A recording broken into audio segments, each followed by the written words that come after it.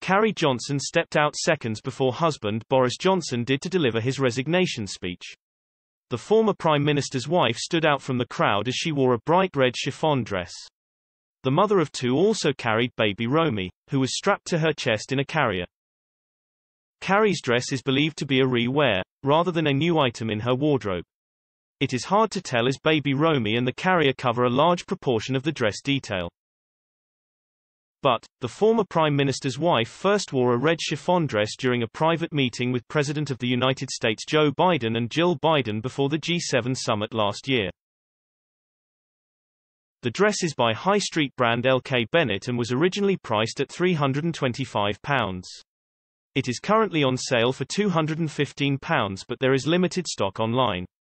On the website, it's called the Cena Red Silk Cotton Midi Dress.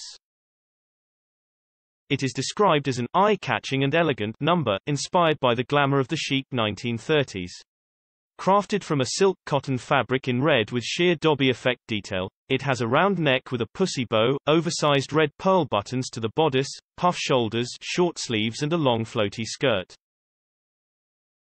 For heels, Carrie chose a pair of darker red crocodile effect cords.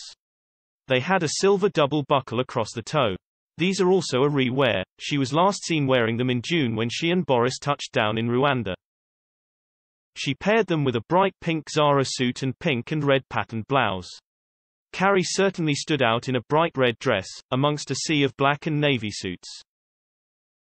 Fashion expert and personal stylist Samantha Harmon previously spoke to Express.co.uk about colour psychology.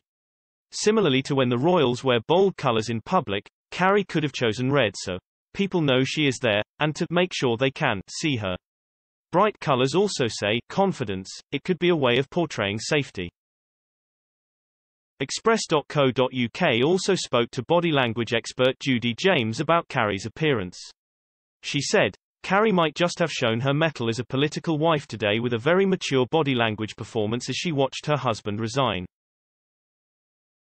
Emerging with their smallest child strapped to her chest and stroking its head in a soothing gesture that she might need to be performing on Boris too over the next 24 hours, Carrie managed a wide and gracious-looking smile when many women would have been scowling in anger and resentment.